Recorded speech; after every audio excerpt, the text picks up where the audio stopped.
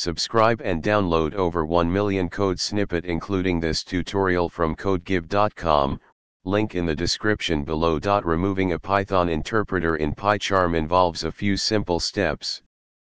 PyCharm allows you to manage interpreters through its dedicated settings.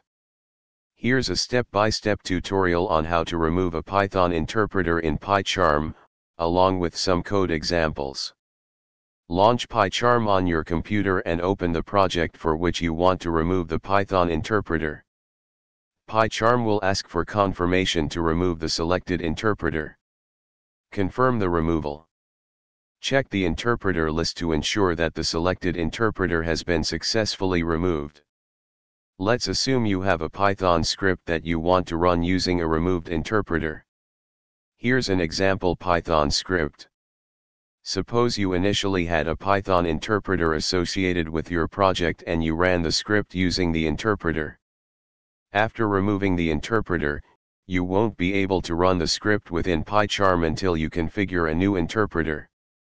By following these steps, you can easily remove a Python interpreter in PyCharm and manage your project's interpreter configurations effectively.